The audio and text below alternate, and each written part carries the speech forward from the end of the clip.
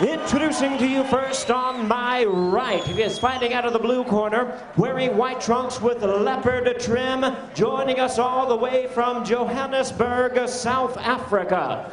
He weighed in at the bantamweight limit of 118 pounds. He is undefeated in his campaign to the ring with 18 wins, no losses, 15 wins coming by way of knockout. Ladies and gentlemen, here is the IBO bantamweight champion, ranked the IBF #1 contender, introducing the undefeated Silence African Spice Mabuza.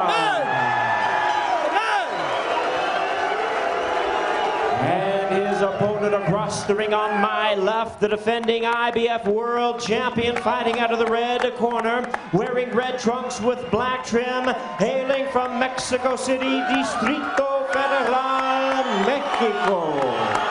He weighed in the same as his opponent, 118 pounds even.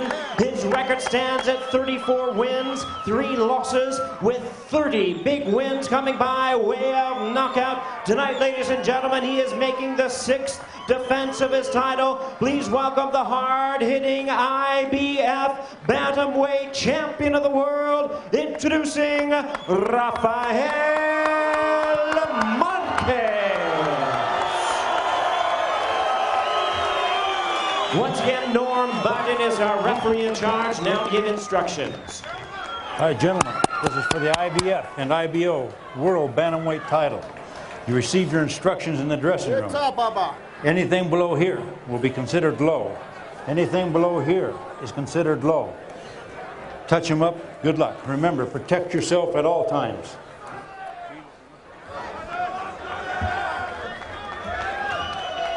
Out of 55 combined fights for Marquez and Mabuza, 48 have ended in knockout. Marquez known to fall behind, then come back with his power. He can turn it with one big punch. And for unbeaten Silence Mabuza, 15 of his 18 wins by KO, but he is also very quick, and he has blazing hand speed.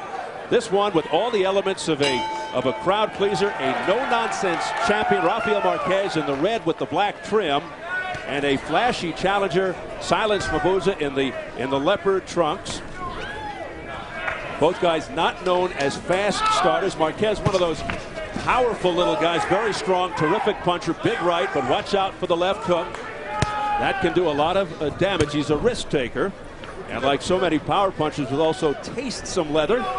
Mabuza, a complete package, power, speed, chin, heart, all the attributes you look for in a winner. Also, as an added bonus, Al, he can switch to southpaw. Yeah, and should he do that, it might be a big issue for him because Marquez has done very well against southpaws. Kim Austin, Mark Johnson, and Marquez said to us very simply, if he switches to southpaw, I will knock him out. That remains to be seen. Already in this fight, Marquez has landed a very nice uppercut, and that is a potentially big weapon against Mabuza.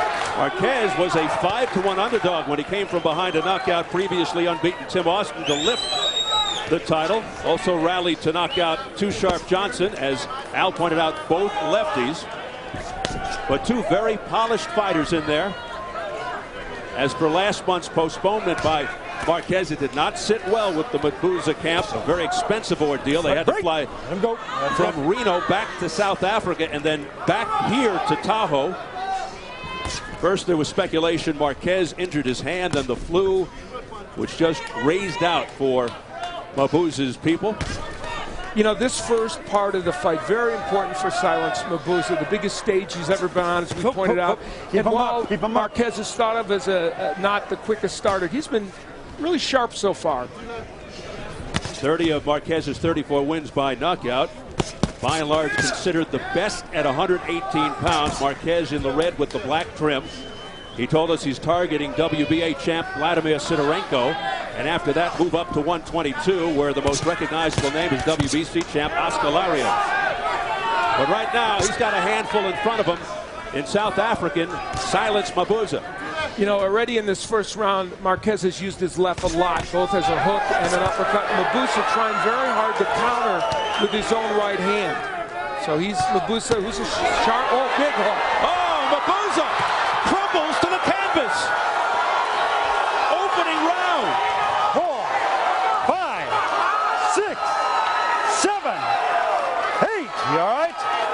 to me. Down for the first time in his career, pro or amateur, and that includes 475 amateur fights. Well, the left hook, I thought that was the punch that would get him, and boy, it already has, and he's in trouble. Fortunately, he's got only 5 seconds to go in the opening round. Can he make it? Yes, he does. For his sake, it came towards the end of the round, but he stumbles to the corner. Standing too much. He's standing too much in front of him. He's gonna come out smoky, you know? Okay, man? Yeah, I'm okay. Runs here. Runs here. Get it up. I'm gonna start moving a bit. You don't want to mix with him yet. Okay, start moving around. Well, the left hook from Marquez, a punch we suspected would be an important one, was right off the get-go. There's the hook. It is a beautiful, short, compact left hook that got Mabuza. He's lucky he wasn't hit with that right hand as he was going down. And part of the reason he was hit is that he did not work angles. Now he's up, and big issues. Now the right hand from Marquez, which of course is traditionally a good weapon for him, pushes him against the ropes. Tough round, needless to say, from Mabuza. And here we go, round 2, and Mabuza doesn't look very anxious to continue. A crushing left hook. Mabuza really blinking. And let's see if he can recover. Mabuza being tested for the very first time in his career. In his 19th fight, he's 18-0 coming in, and goes down from a left hook late in the first. You know, it's astonishing, 475 amateur fights at 18 pro, never down. And the power of Marquez at bantamweight is really extraordinary. And what's amazing about it is, we know the right hand is powerful, but look at him throw the way he threw that compact short left hook. So, and interestingly, Marquez not known as a torrid starter. Mabuza must move and give angles to Marquez if he's going to survive in this fight. He cannot stand in front of him, and that's what he's done.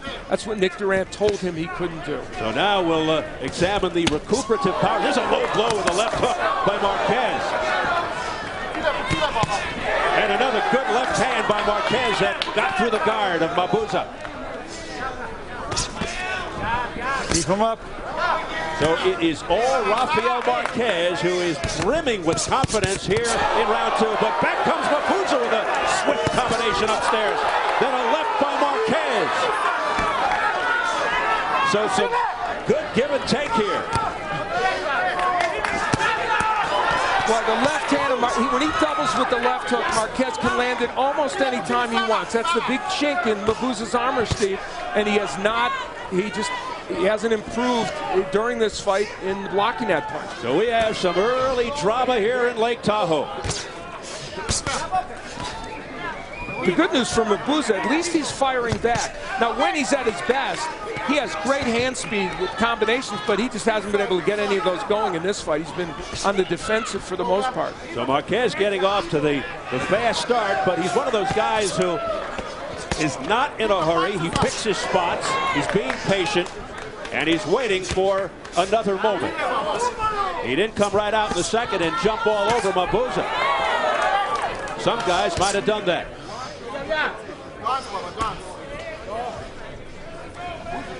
20 of Marquez's 30 KOs in 3 rounds or less. 15 within 2 rounds. Oh, nice sequence for Marquez. What a tremendous start to this fight. And, you know, Marquez himself admits he's usually not this great in the first couple of rounds. He's been spectacular. Training in high altitude in Mexico. There's a good left hand by Mabuza. Another big left hand. 3 in a row unanswered by Marquez.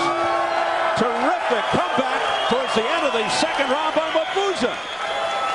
Get closer to him. We go back to the first round where this left hand is going to get Mabuza. And the left hand of Marquez, as we see it, has been a tremendous weapon. He jabs, and then, boom, there's the left hand. It's short, it's compact, and he's got Mabuza in a left-hooking contest with him. But Silence Mabuza, we talked about his hand speed, and in the second round, he was able to unleash a little bit of those combinations. Working on the inside, throwing a right hand that followed those left hooks. The right hand is where he's supposed to be. Left hook combination is not what he wants to do, but Marquez, who has great power in that right hand, getting that punch in as well. Blade on, blade on. What is doing is loading, Gunz. Now let's see, as far as Mabuza is concerned, if he starts landing combinations to the body, that is an effective weapon for him from studying tapes. It really slows down opponents. Let's see if he goes to that strategy. Even though Mabuza was able to come back toward the end of that round, see, the one thing that I think is still dangerous for him is mostly the punch he was landing was the left hook. And if you exchange left hooks with Marquez, you're going to get hit with one of his. And I think the jab and a straight right hand, a much more effective weapon. He keeps going after the left hook. Mabuza staying in the conventional stance throughout. We haven't seen him switch to southpaw as of yet. The crowd chanting Marquez. Keep him up, keep him up. Round 3 scheduled for 12 for the IBF and IBO Bantamweight title. Now, you know, let's give Silence Mabuza some credit here, because for a guy that's never, ever, ever tasted the canvas in all those fights, he has done a good job of keeping his wits about him and staying in this fight. Yeah, going down for the very first time in your career, pro or amateur, has to do something to you psychologically, I would think, but he seems to be shrugging it off nicely. What he's not doing, though, is giving enough angles to Marquez, standing primarily in front of him. When you do that with Rafael Marquez, you give him great opportunities to unload those power punches. Mabuza always in great condition, and that could be a reason he has done so well here in coming back from the knockdown. He is just as effective late in fights than he is early. And let's see how far this one goes, to see if that is tested. Boy, Mabuza just walked into a left hand by Marquez. And so he was coming in, the impact doubled. We approach the final minute of round 3. Mabuza in the leopard trunks. The challenger down late in the first from a left hook. There's a nice right hand to the head by Mabuza. Now he is throwing straight punches and throwing them hard. I'll tell you the other thing. Rafael Marquez is landing more power punches, but Mabuza is shrugging them off a little better. Shrugging them off, that's an overstatement. He's getting through them. It's a better way to put it. Yeah, Marquez's shots are more powerful, but Mabuza is very accurate. He has pinpoint sharpness in his punches. These are heavy body shots by Marquez. This is why at 30 he is regarded as the best bantamweight in the world. He's a smart fighter. He's not just a power puncher. We see all the skills that involve. There's a good lead right hand by Marquez. Marquez finishing the third strong. Wow. Trading toe-to-toe in the center of the ring.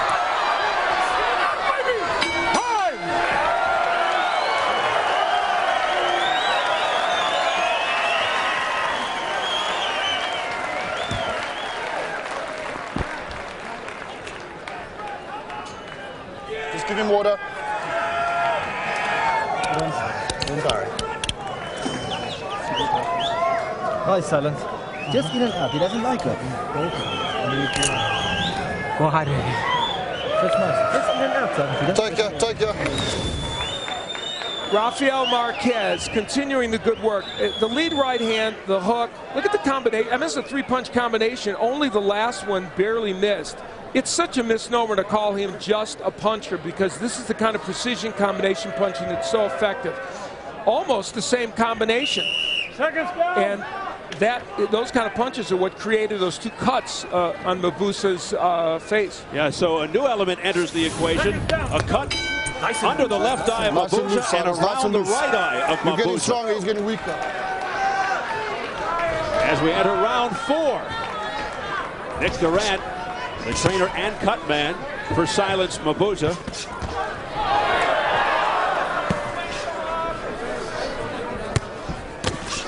Silence Mabuza told us, or he was quoted as saying, this is going to be the best fight ever in the bantamweight division. A strong statement, but it's starting out to be a pretty good one. Marquez, that corner. As the cut opens up, we'll hear the physician. You all right, man? Yeah, I'm okay. Right? I'm okay. Cuts. I think it's going to affect his vision right now. Let's see what they can do in the corner. Okay. Ready? It's the cut on the right side, Al, that is of more concern because that could affect the vision. The other cut is under the eye, under the left eye. So it's the one on the corner of the eye that could do damage. The one on the right eye. Nick Durant told us that Mabuza is not a, quote, stand-in-the-booth fighter, which is a very eloquent way of saying he won't stand right in front of you. Unfortunately, for the most part, that's what he's doing against Marquez. Marquez continues to connect, but Mabuza's game. Mabuza in a heap of trouble. He went down in the first, a 10-8 round there, and now he's got double cuts. Look what happens, though, when Mabuza gives him a little movement and throws the jab and a straight right hand. He can land that punch. So a sense of urgency now for Mabuza, who has to hurry up the attack in light of the circumstances.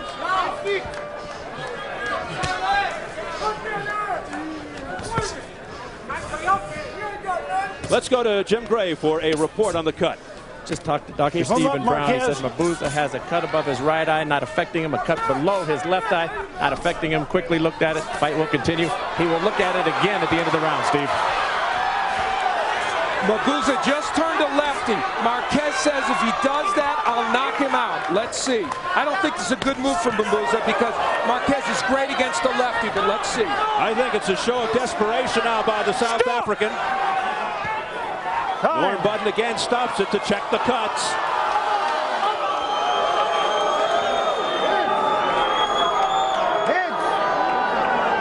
It's pretty big, Norman. All right, that's it.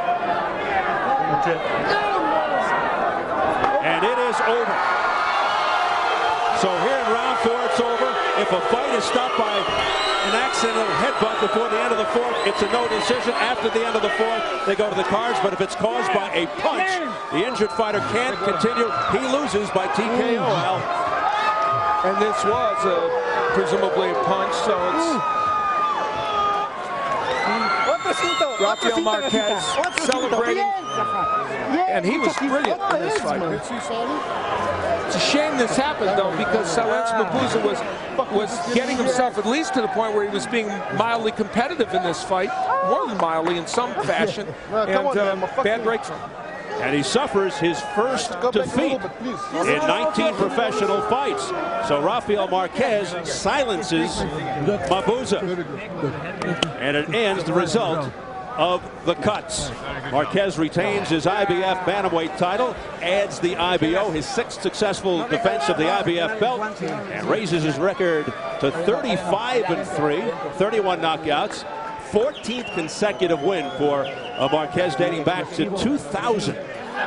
So a very impressive display by Rafael Marquez. Short and not so sweet for Silence Mabuza. They continue to do work on those cuts, the damage done by the punches, we assume.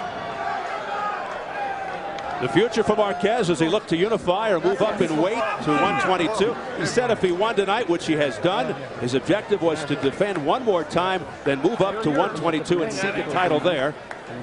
He's targeting WBA champ Vladimir Sidorenko.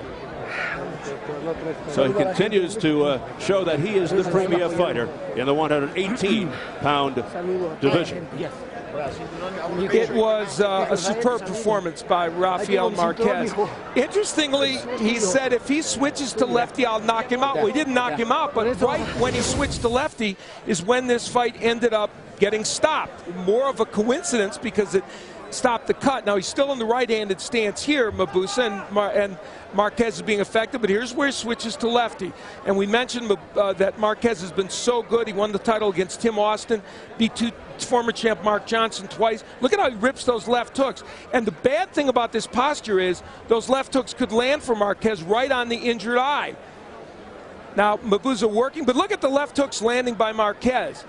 He's still landing that punch, and it's affecting the eye of Mabuza. And right after this is when we see how bad the cut is and how the blood is around the right eye of Mabuza. So Rafael Marquez doing everything right in this fight. Whether it was Mabuza as a righty or a lefty, he knew exactly what to do. And while he's not traditionally a quick starter, this was a blazing start for Rafael Marquez. There's no question that Rafael Marquez was in complete command from the opening bell. He knocked him down with a beautiful left hook at the end of the first round. And yes, Rafael Marquez, all smiles. Silence Mabuza hearing it from the crowd as well. Let's get it up to our ring announcer, Jimmy Lennon Jr., for the official situation. Ladies and gentlemen, we have the time of 2 minutes, 8 seconds in round number 4. Our referee in charge, Norm Budden, stops the contest upon advice of our ringside physician. He is the winner by way of technical knockout and still the IBF Bantamweight champion of the world, Rafael